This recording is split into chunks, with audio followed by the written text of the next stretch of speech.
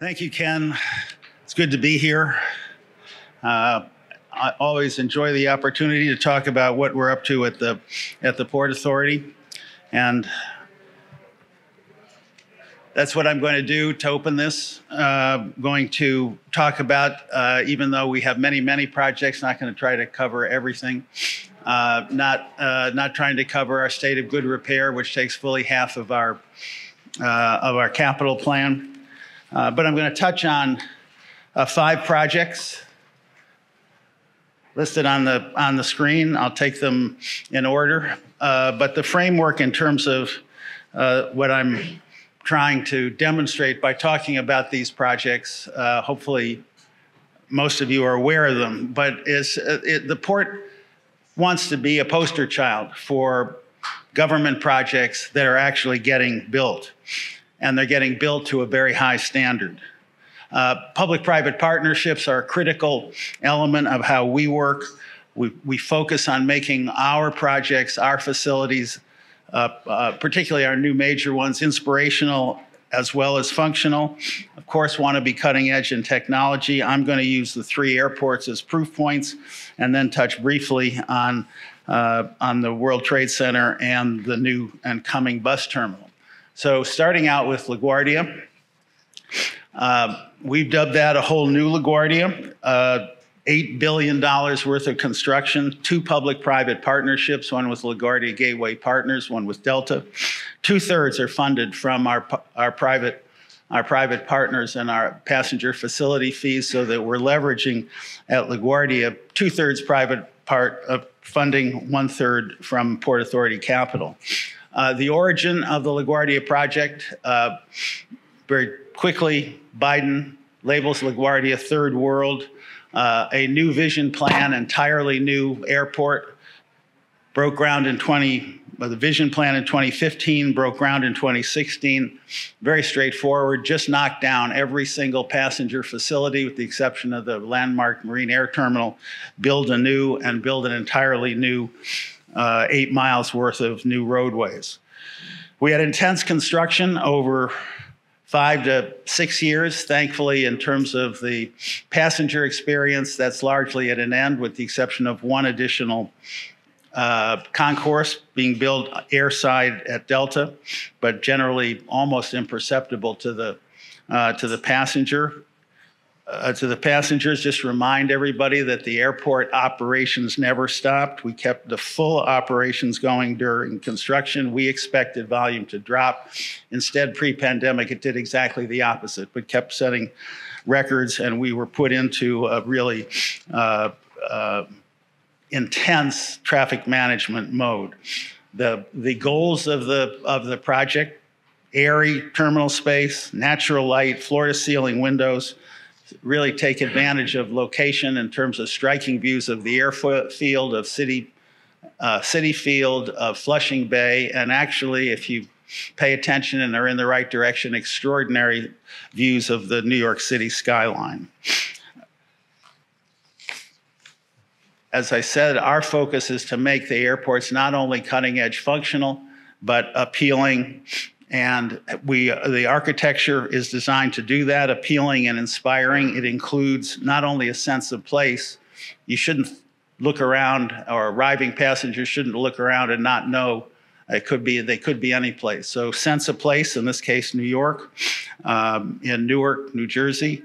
The art was curated at Terminal B by the Public Art Fund and at Terminal C by the Queens Museum, and we are focused actually on making public art a signature of the Port Authority projects. Of course, cutting-edge technology. It applies to ticketing and check-in, best-in-class security, and we've doubled, actually more than doubled, 2.5 times the security throughput in order to reduce the wait time in security lines. World-class concessions, tried to really incorporate iconic New York offerings, and a real focus on passenger experience, on particular elements of travelers, So for families, there's interactive children's playrooms and family restrooms. There are designated pet relief stations for individuals traveling with animals.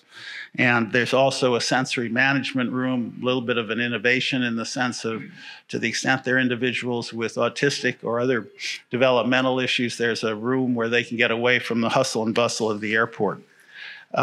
We've been a success from our point of view in the sense that the project has been gathering awards over the last year that it's been open. I've listed them, at least some of them. First one was at the end of exactly a year ago. It was a panel of international architects who labeled Terminal B the best new airport in the world. But it goes through National Academy of Construction, Urban Land Institute of New York, Design Build Institute of America, and most recently last week, NYC & Co. awarding the project its Visionaries and Voices Award. The headlines, the reviews from third parties have really been extraordinary, disgraceful to breathtaking. New York's LaGuardia Airport like you've never seen it before. Ready when you are. Terminal C is now an art destination. But don't take my word for it. Let's go to the video. So our goal is to continue to live up to that standard, and we want to go across the Hudson to Newark Liberty, and we have completed construction had the ribbon cutting on the brand new Terminal A there. I'll say a few words about that. So overall, the big picture in terms of Newark, $5.5 billion project led by the new Terminal A, public parking and car rental facility, and the rebuild of the way outdated Newark AirTrain. Again, similar vision in terms of architecture, light-filled, floor-to-ceiling windows, twice the size of the old Terminal A, but with an attention to functionality. Lead example I would give is at the arrivals frontage, where people get their taxis, Ubers, Lyfts, and private pickups, buses, really built to be much speedier, much more efficient, certainly than the old Terminal A, but just in terms of airport architecture in general. Quick picture here, that's the ticketing area. Again, floor-to-ceiling windows, natural light. Same focus at Terminal A on passenger needs, expanded security lanes, families, play areas, family restrooms, and as I mentioned, speedier access to ground transportation, and also world-class concessions with a New Jersey flavor. Just to give you a sense pictorially, quick picture, that's the children's play area in the Eastern Concourse, and this is another view of the Eastern Concourse, both with concessions and, as you can see, plenty of natural light. Also tried to carry forward the theme of inspiring and appealing public art, featuring local artists. The large-scale permanent artworks, we have pictures of those in a moment, commissioned by the Public Art Fund, but there are also exhibits of 27 local artists selected by the New Jersey Council on the Arts. This is the mural. There's the mural in the arrivals hall, baggage claim. Obviously, it dominates the space and is really, really extraordinary. On the departures level, in fact, it goes through all three their departures areas. There are two hanging, very, very large public art pieces, really striking. You can't see it, but in terms of those rings, the pictures on those rings, and they're both on the bottom and the top, are New Jersey scenes. Really, really striking.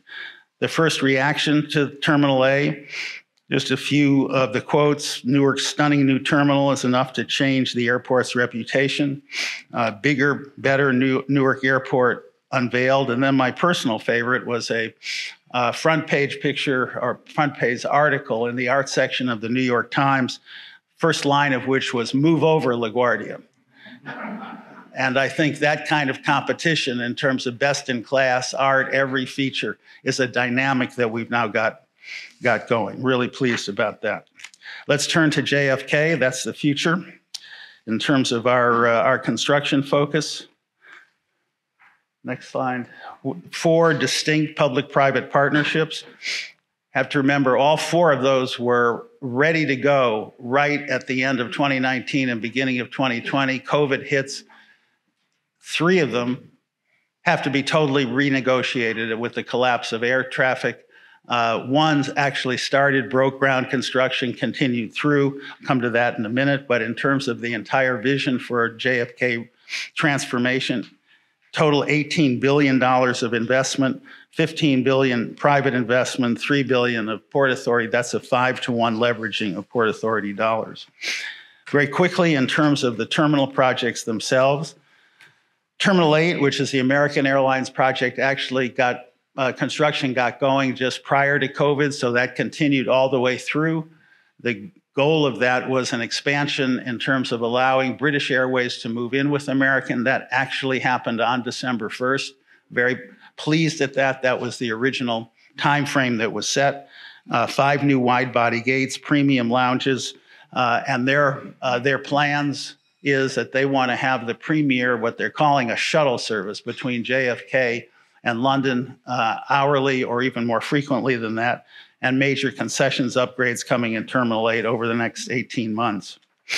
The next terminal project, chronologically, Terminal 4, that's operated by JFK IAT, our private partner, primarily used by Delta Airlines, and the expansions in terms of capacity there will allow Delta to consolidate in Terminal 4 and move out of Terminal 2, which will get demolished. More of that in a minute.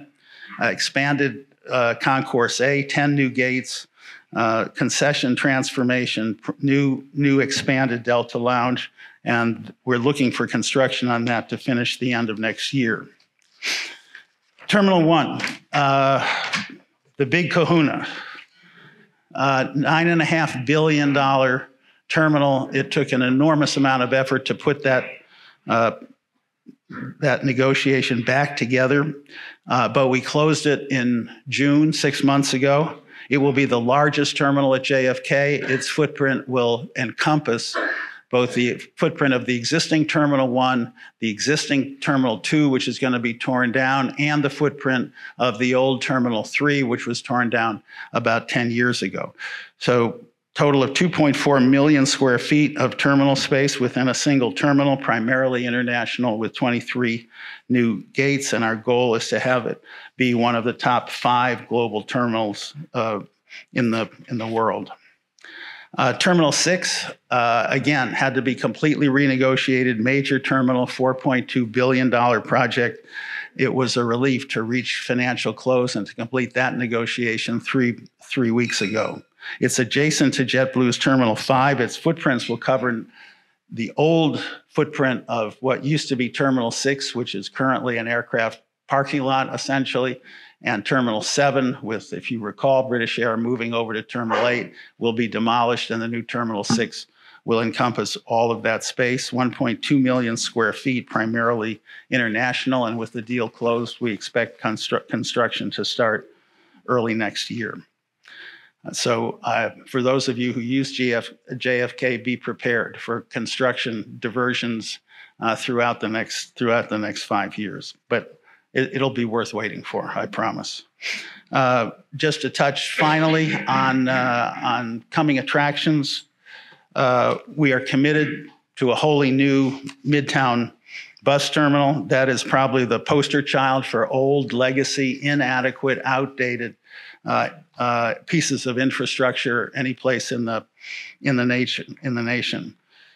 At the beginning of last year, we announced a wholly new plan for what we want to be a 21st century bus transit hub.